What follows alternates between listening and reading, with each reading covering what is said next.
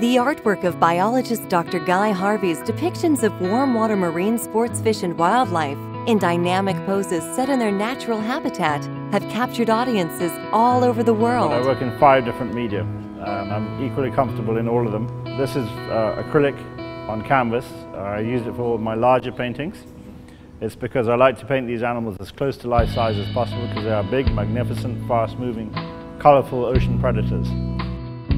The passion for the beauty and wonder of the underwater world has driven Dr. Guy Harvey to be a leading conservationist and advocate for the protection of our environment.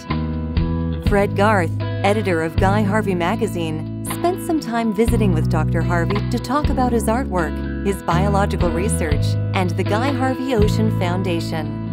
Dive with all these animals and film them underwater. Swordfish is a very imposing animal.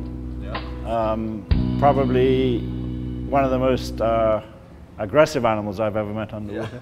You know, a lot of people know you as an artist, they know you from your t-shirts, but some people don't realize that you're a doctor, Dr. Guy Harvey, and you have the Guy Harvey Research Institute. The Guy Harvey Research Institute was formed about 2.5 years ago, and it's now the parent body of the Guy Harvey Research Institute, which really got going in 1999. And that started out because I wanted to put money into the Ocean Foundation. That's taken it a step further, where we raise money because it takes cash to care for these research efforts. We want to expand our horizons by doing more education and outreach through the foundation, which we haven't been doing through the Institute.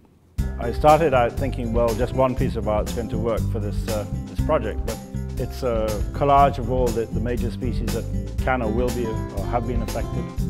The first one for the poster actually takes in the geography of the Gulf pretty well, from Florida to the Western Gulf.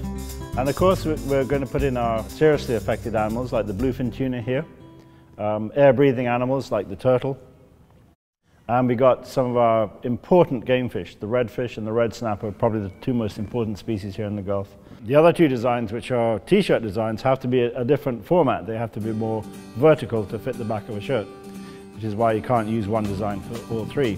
And these designs have to have legs to last a long time, so that we continue to raise money for the research entities that are going to be doing the studies on an ongoing basis. And this is not going to be a 6-month or a year-old project. It could last 3 or 5 or 10 years.